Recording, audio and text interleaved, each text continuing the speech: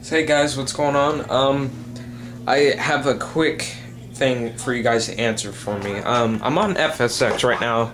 I've been having this problem for a few days now, and I want you guys to take a look at this. So, as you see, I'm at the FSX main screen, and I'll go up to here, and I'm gonna let this load just for a quick second, and show you guys what I'm talking about. Okay, so, and I just installed the Captain C-130. This is the aircraft I'm having problems with. Go down to Lockheed. I have all my skins here. I click on one, which, for example, I'm going to click on the stretch version of the USAF current gray file.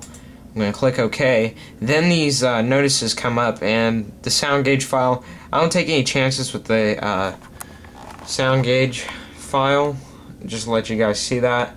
So I click Don't Run, but I run the main. I click Yes. Then it comes to this Electric.gau file. Now watch when I click Run, and I click Yes. See? Microsoft Flight Simulator stopped working. Click that, and the program closes. Now, how do I fix this problem? I want to know how I can overcome this problem. Guys, please help me on this. Just post in comments, answers, whatever. It's not the sound GAU. I don't take any chances with it, so I don't run it at all.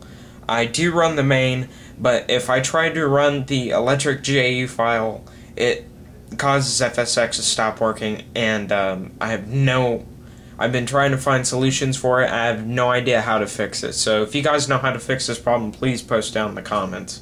Thank you guys so much for watching this video. Continue to subscribe to GulfCoastAirShows.com. Oh yes, and just yesterday, Gulf Coast Air Shows reached 100,000 views. We've gotten pretty much viral already, so guys, go ahead and check out. Subscribe, tell your friends about it. If they're on YouTube.com, tell them to go subscribe to my channel at youtube.com/GulfCoastAirShows. You can go to my Facebook page and click like on my Facebook subscription page, or you can become friends with me on Facebook. That's pretty much all I have to say. I will see you guys later.